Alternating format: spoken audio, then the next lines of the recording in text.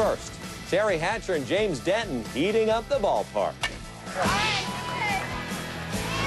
The desperate housewife takes to the diamond, making the first pitch for her co-star's baseball team. There's a place set up. The sexy plumber is one of the new owners of the minor league Orange County Flyers, even though the 7-figure price tag was a bit of a budget buster. I couldn't pass it up, even though I really couldn't afford it. My wife was a really good sport. His wife and kids are big supporters, along with his TV wife, Teri. When you found out that he was buying this team, what did you think? Well, I wasn't surprised because the entire first season of Desperate Housewives, I used to tease him that the only reason he was doing the show was so he could throw the first pitch. Act like I'm a baseball player. Teri warmed up and tossed ball after ball, trying to throw some heat. But Denton wasn't finished. It's breaking news right now. She's not aware of this, but you're also singing the national anthem.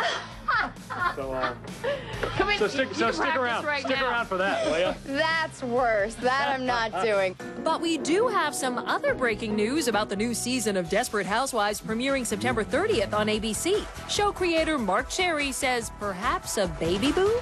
Little one on Wisteria Lane? There could be a baby arriving on Wisteria Lane sometime soon. Possibly 2. Twins. Or 2 people having babies. I'm not going to tell you. But what about the fate of Nicolette Sheridan's character? All right, you left us with a big cliffhanger at the end of last season. I left you hanging. We're dying to know. Is Edie alive?